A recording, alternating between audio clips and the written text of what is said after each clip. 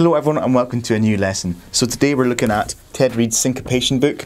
If you've not got this already, I highly recommend getting it. So I actually feature this one in my 5 essential drum books video. If you've not checked that out, link will be in the description. This thing is such a versatile book and I'm going to show you one way you can actually use it to build up jazz chops and independence. So this book is essentially just pages and pages of rhythms written out. We can use these rhythms as comping patterns for a jazz groove. So what we can do is we can play a swing pattern as an ostinato, like so.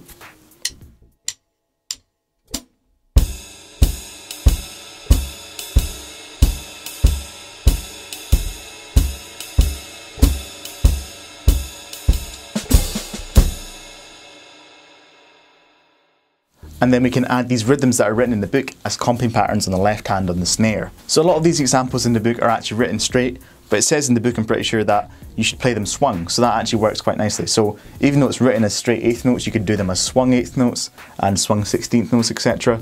In today's example, I'm going to be using triplets, so it's no worries. To keep this lesson short, I'm just going to do one page. I'm going to do lesson 6, which is page 14.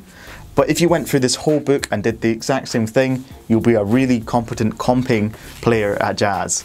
Now it goes without saying, you don't have to focus on the left hand completely. You can go through the book and do left hand all the way, and then you can go back and do the right foot, so you can do bass drum comping instead. And you can work through all the limbs and you'll be an independence master by the end of it. So this is how lesson 6 sounds.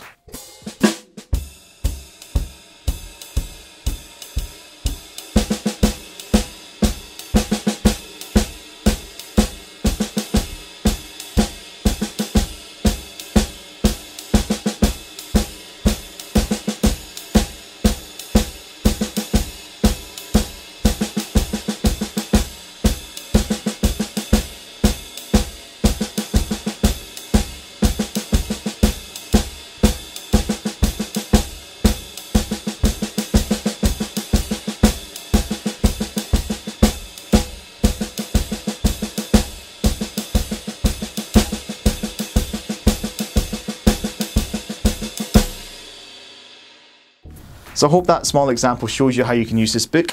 Obviously I can't go through every page because there's so much in it, but I hope that gives you an idea of how you can use this. Anyway, that just about wraps up the lesson. I hope you enjoyed. I'll see you next time. Take care.